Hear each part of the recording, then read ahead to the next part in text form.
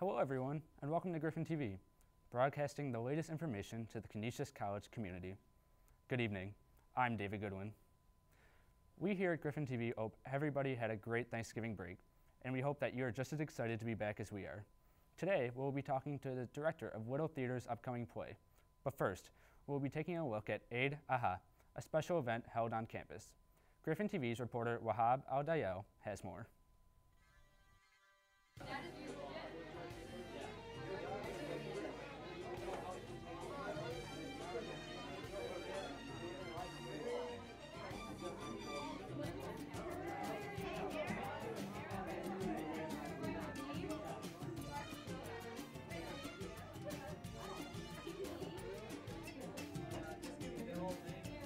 We have here Mr. Asheri, who is a student at Canisius College. I see there is like an event going on in here. What can you tell us about it? Yes, actually, this event is more about Muslims culture. It's one of Muslims holiday, and it's called Al-Adha holiday. So we like Canisius community to share with us this celebration, and we are so glad for them to be with us.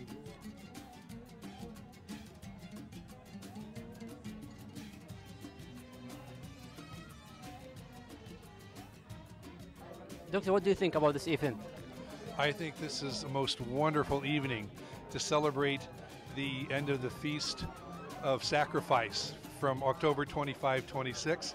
I feel very, very honored to have so many wonderful Arabic students from Saudi Arabia on campus. And I've very much been looking forward to this evening for several weeks now. What a great thing. It's Arabic club, but I see like people from different countries and from different cultures. Yeah, this is correct actually. And at the same time, it wasn't expected because when we started thinking about this event, we didn't think that all these people would come. What do you think? Good, great food, good people, nice to talk to them, and What do you think? A lot of people showed up, great event. Red Run did a great job, and everyone else that helped. Awesome.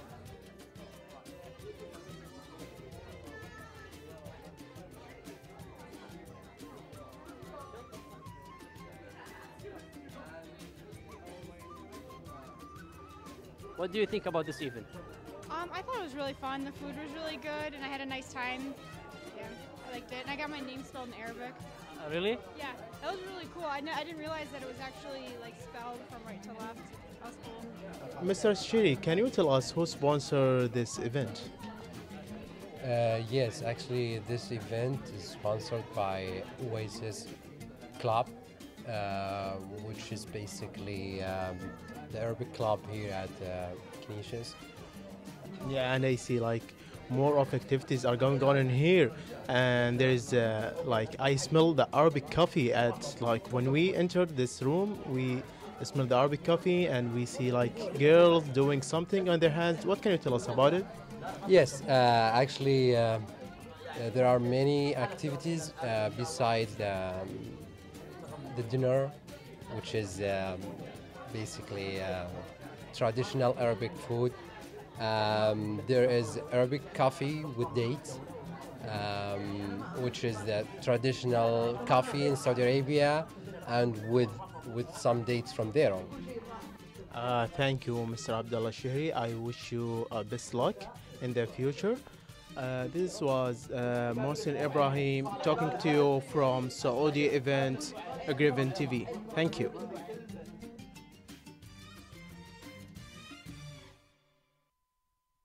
Bob, it looked like it was a great time had by all. I'm sitting here now with Matt Giangreco, the director of Widow Theater's next production, The Odd Couple. Welcome, Matt. Thanks for coming. Thanks for having me. So what is your history with Widow Theater? Have you been involved in many productions before? I personally have been involved in theater for about 6 years, almost 7. Mm-hmm. I transferred to Canisius last year, and obviously Little Theater was something that I gravitated towards almost immediately. I was involved in all the productions last year. and I was also in Macbeth this year, our first production, and I am directing our current production, The Odd Couple. Is this your first directing experience? This is my first directing experience. I'm used to being in production, so this is kind of a new novel experience for me. But it's gone pretty well, I can't complain. That's good. What is The Odd Couple about? The Odd Couple is about Oscar Madison. He is a divorced man living in New York in the 1960s. His best friend Felix has his wife leave him, so he's also going through a divorce, and he's kicked out of his house, so he moves in with Oscar. The problem is that the two are very different in their personalities. Oscar is very easygoing and laid back and kind of a slob, and Felix is very neat and fastidious and type A type personality, so there's lots of personality clashes, and it's a really hilarious show. Can you kind of take us through the process of how you got the idea to direct and what you have been doing since? I was involved in a production of The Odd Couple in high school. A little theater does 4 productions every year, 2 of which are student directed. So in order to direct a show, you propose it to the club to direct. So The Odd Couple was kind of an obvious choice for me when I decided to direct. In order to prepare for a show, once it's chosen, we conduct our own auditions for our second stage, which is the student directed show. Every phase of production is student run, from auditions all the way through to production. So we held auditions, cast the show, conducted all the rehearsals ourselves, did all the scheduling. We build all of our own sets. We gather our own costumes, makeup, lights, sound. Everything is done by students, down to every last bit. So, sounds great. Yeah. Why do you think students should come to The Odd Couple? Well, first of all, it's a hilarious show. It's very entertaining, I think, which is one of the reasons I chose it, especially after our first production of Macbeth, which is very kind of bloody and dark. We wanted to lighten it up a little bit with this one, so it's definitely a good note to, I think, end the semester on. Okay. What else can we expect from Little Theater throughout the rest of the year? Our next production in the spring will be Oscar Wilde's The Importance of Being Earnest, which is kind of taking it back a little bit in theater history. An English drama, or not drama, comedy, but another very funny show. So we're excited for that one. And then later in the spring, we have the musical 25th Annual Putnam County Spelling Bee, which is very popular, again, a very funny show, so we're excited for that too. Cool. And if someone was interested in joining Little Theater, what steps should they do to? Really, you can show up to auditions whenever they're held. We usually try to get the word out to the population with flyers and announcements and emails and what have you for that. Definitely send us an email at ltclub@canisius.edu. It's really not hard. We take everyone. We can always use more people for production roles or to be cast in our shows. So if you're interested, by all means, come on down. And the show is which date? It opens on Thursday at 8 o'clock in the Marie Midday Theater in Lions Hall. And it also runs on Friday at the same time, and then Saturday afternoon at 2 o'clock. Sounds great. Thanks, Matt. We're going to be back with some more news and sports, but first we're going to take a quick commercial break.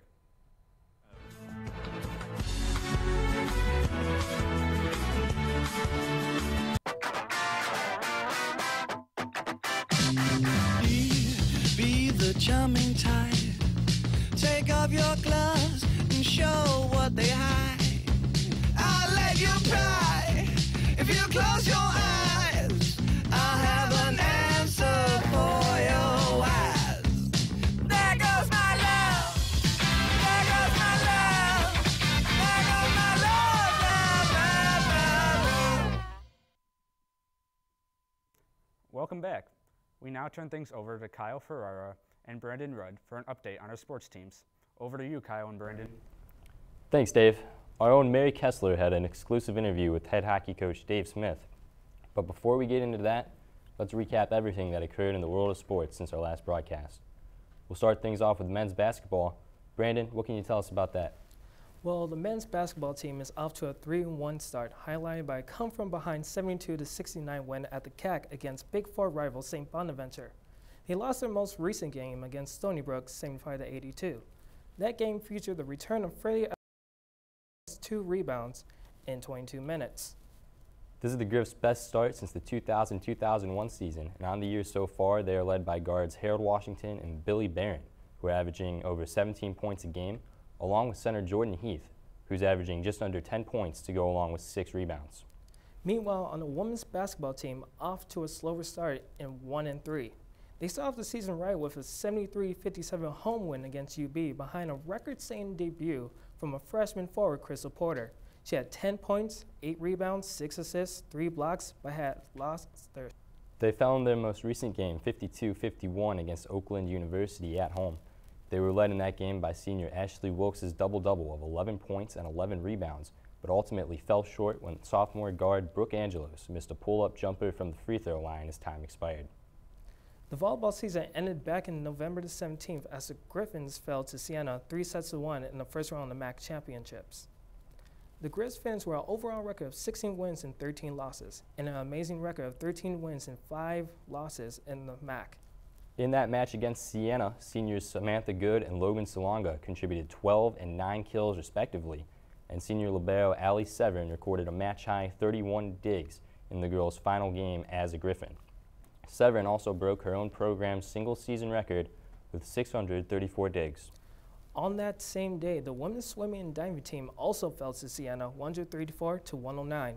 Sophomore Marissa Oakley, first in the 1,000-yard freestyle with a time of 10 minutes and 28.78 seconds. She also placed first in the 500-yard freestyle with a time of 5 minutes and 9.76 seconds. Also capturing first place finishes was freshman Claire Battaglia. She finished first in both the 200-yard individual medley and a 200-yard backstroke. We teased our interview with head coach Dave Smith at the top of the show. The hockey team is 3-6-4 so far on the season, and here's what Coach Smith had to say to Mary Kessler about it all. All right, guys. Hi, I'm Mary, and I'm here with Coach Dave Smith. So, Mr. Smith, what can you say are your strengths so far? You know, we've got great depth, we've got great size, and we can skate very well. Very awesome, awesome. And so far for the season, has the team met their expectations so far? You know, we're a very young team. We gained a lot of experience last year. I would say a third of the way into the season, we're seeing what the future looks like. We're able to generate a lot of chances. We're keeping the puck out of our net, and those are things that we want to build on as we move forward. Very nice, very nice. And who are your key players? Kyle Gibbons, Tony Capobianco, Ben Danford, Taylor Law. Very nice, a very strong team. All right, so you just recently played at RIT, and you know that game was very highly anticipated, and you guys played very well, 6-3. We controlled a lot of the play. The power play was very good, and you know, when the game was on the line, we had some clutch play by Pat Sullivan. Very nice. All right, and just this past Friday, we had the Battle of the Bridge against Niagara. The Griffs may not have, come out on top, but were you satisfied with the team's performance overall? Well, we want to win, and we're measured by winning, but we played very well. We outshot them 33-21. We controlled tempo and controlled the play. Their goalie stood in his head, and we weren't able to get another one by him.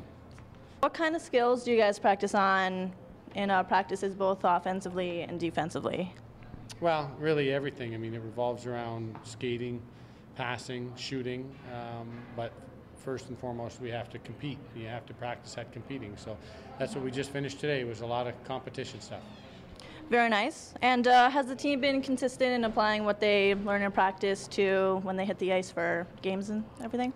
Yeah, absolutely. That starts with our captains, Tori Lindsay and Preston Shoup, two great leaders that share our message in the locker room when the coaches aren't around. So they've very much carried out the vision and the things that we've been practicing.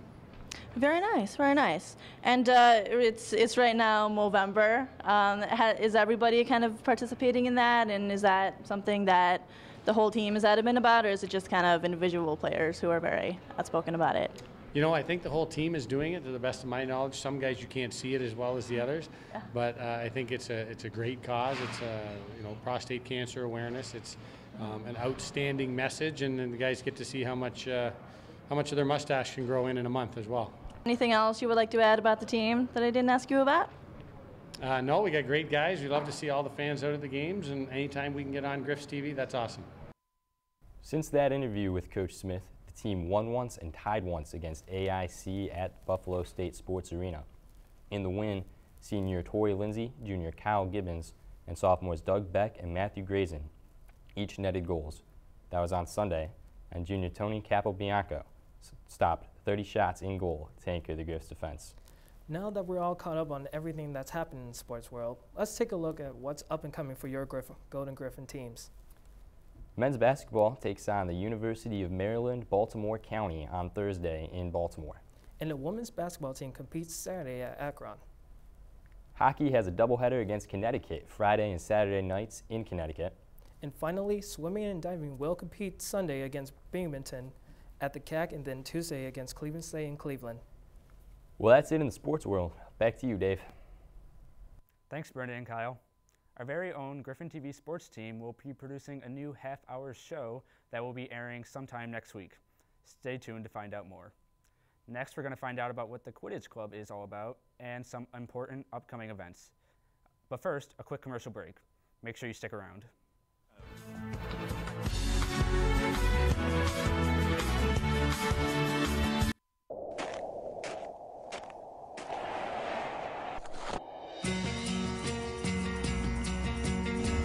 Can feel it when we wake up. We're all traveling, 'cause tonight we're sitting around the table. The holiday when we're able to raise a Coke. A celebration, telling stories of the days when these friends were all that we could see. And now our faces gather once again to light the tree. 'Cause we know it's Christmas. There's something in the air, something in the air, something that keeps us together. You see, we're in a place we can't stop the love that keeps us in one place. It's Christmas in the air that keeps us together.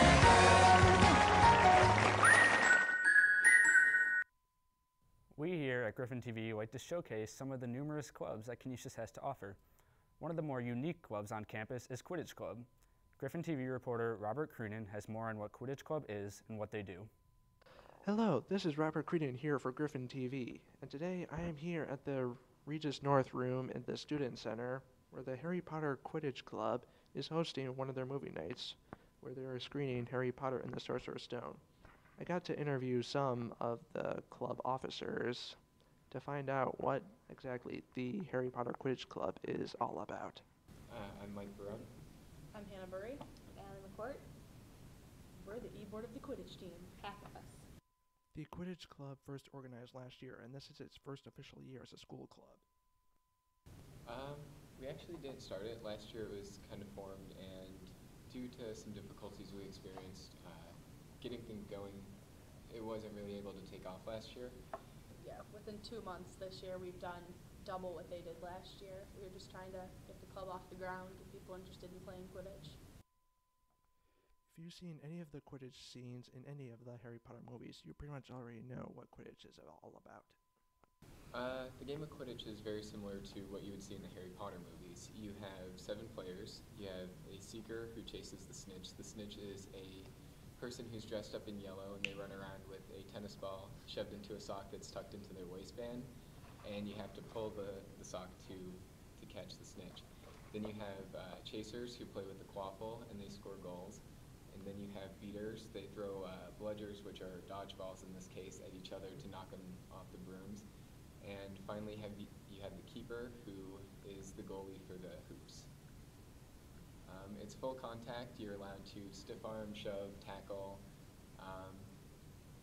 with some exceptions, but it's a pretty physical sport.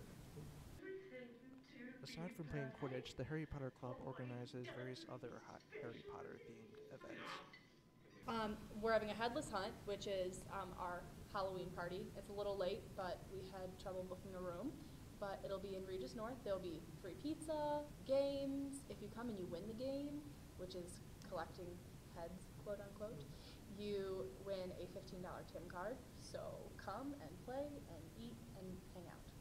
Where's the Yule Ball? We have the Yule Ball. We actually have it scheduled for February 2nd. It's going to be a formal ball. There's going to be free food, music, obviously dancing, I hope.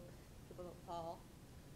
It's going to be formal. There's going to be pictures with our, hopefully with our Harry Potter cutouts of Dan, Rupert, and Emma on the red carpet when we walk into the ball. That'll be fun. Oh, and we have our Relay for Life. Oh yeah, we're doing the Relay for Life. Relay for Life we'll be doing. And at the ball we are selling roses for $1, or not roses, carnations. For $1. For $1 for our Relay for Life fund. I'm warning you now, boy. Even though this is the club's first official year, the Quidditch Club hopes to play other schools who have Quidditch teams. We're hoping once we have a more secure and stable group of people that'll play, we'll be able to actually go out and challenge teams. Quidditch practice, as of right now, we're really hoping to get people interested, so it's more of just a pickup game. We play in the quad at around 5:30 on Tuesday. You show up, we hand you a broom, we go over the rules a little bit so everyone knows what's happening. We split off in the sides and play. Down the road, we would like to actually start developing practices where we can work on becoming a more cohesive unit so that we can competitively play. I mean, I'm like the opposite of athletic, and I have a blast doing it. And when you get tired, someone's usually willing to like switch off and you can be keeper, which doesn't involve much running. It's more just like good hand-eye coordination kind of stuff. It's a blast. The members of the Quidditch Club are organized by the traditional sorting hat system as seen in the Harry Potter movies. We did sort people at the first meeting. Everyone had to take a quiz when they walked in, and you were graded and put into a house. And we had a hat and sorted people. There is also a House Cup awarded at the end of the year to the house with the most points. And so, as of yet, we have different ways that we're tracking points. Attendance at Quidditch practice and meetings count towards adding points. We have a sign-in sheet in the libraries to kind of promote studying. When you sign in, you gain points for your house that way. And I think that's been getting some names on it, so we're hoping that'll pick up as the year goes on. One of the club's more ambitious plans is to conduct a Tri-Wizard tournament type event. So it'd be a quad wizard tournament, and it would hopefully be followed by a end-of-year feast, quote-unquote, in the quad, where we hopefully grill out and just have a lot of blast, have a lot of fun. Although it's the club's first year, they have plenty of plans for their future. Ideally, in the next couple years, we'd like to take a group of Quidditch players up to the Quidditch World Cup, wherever it is. We wouldn't play, we'd watch. But that'd be, it's in New York this year, New York City? New York was last year. This year I think it's in either Florida or California. And who knows, maybe down the road we'll be able to attend one of the regional qualifying events, play there, and maybe even make it to the World Cup. Yeah. Probably not this year, or maybe even the next, as we'll still be establishing ourselves as a team. But within the next couple years, we're hoping to be at least on the map competitively. If you're interested in joining the Harry Potter Quidditch Club, just contact one of the officers or come by a club meeting. Well, that's all for me here from the Regis North. Back to you guys in the studio. Thanks, Robert. And now it's time to get an update on Canisius news and events. Celebrate the holidays at Christmas in the Quad. Held on Thursday, November 29th at 7 o'clock p.m., there will be cookie decorating, pictures with Santa, holiday karaoke, games, and crafts. There will also be an annual blessing and dedication of the Christmas tree. Tree lighting will take place in the Bart Mitchell Quad. The party following the lighting will be held in Penfold Commons. CPLD will be hosting another evening Battle Royale tournament night. Come play and compete in ping pong and pool tournaments. There will also be other games and free food. Prizes will be awarded throughout the night. This takes place on Saturday, December 1st at 11 o'clock p.m. The Canisius College a cappella group, the Crescendon'ts, will be holding their final holiday concert. It will be held on Sunday, December 2nd at 2 o'clock p.m. in Palisano Pavilion. Canisius College and G Squad present Breaking the Floor, their annual step competition. This will take place on Sunday, December 2nd in the Montanti Cultural Center. General admission is $5, but $2 with a valid Canisius College ID. With all the changes in technology lately, come find out about the new technology today. To use the newly designed Windows 8 software. This event, hosted by Alpha Kappa Psi, will take place in Old Main in room 203 at 5 p.m. on Friday, November 30th at 5 p.m. Pizza and refreshments will be served following the presentation. Well, that does it for another episode of Griffin TV. Don't forget to like us on Facebook and check us out on YouTube. You can always catch our episodes at 11 p.m., 5 p.m., and 10 p.m. on weekdays, with new episodes airing at 5 p.m. on Wednesdays. From all of us here at Griffin TV, have a great week, Canisius.